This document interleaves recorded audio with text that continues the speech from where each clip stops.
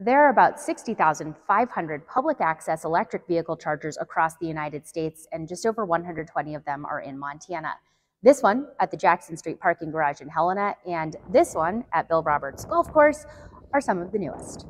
Well, right now, these are kind of our pilot projects. We're going to see how they go, how well recepted they are by the city, how well used they are by residents, and then if there is a need for more of them, we do plan to expand on that.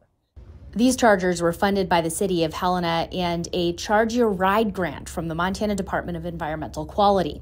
That DEQ grant also helped fund this charger at the Mountain View Meadows subdivision. Like the chargers installed by the city, this one is a level 2 charger. It would take probably a few hours to fully charge your vehicle, but for my car right now, where it's mostly charged, I could top it off in just a couple of minutes probably.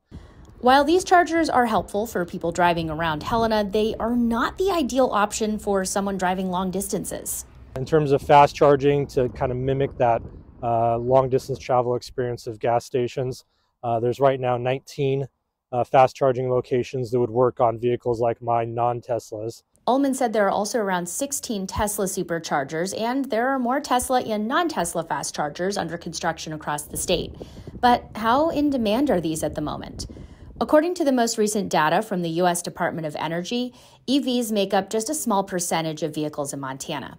In 2022, there were just under 1 million light-duty vehicles registered in the state. 3,300 of them were electric vehicles.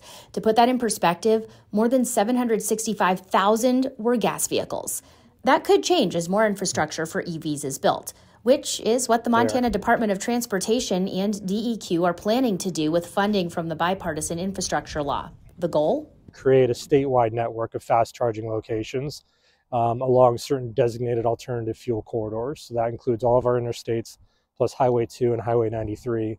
The city of Helena is planning for more EV infrastructure too. With the push for more electric, both with residential and city use vehicles, that we do need the infrastructure in place for these EVs to support that. You can find a map online of EV charging locations through the Department of Energy. Also, they have a smartphone app for that. In Helena, Marian Davidson, MTN News.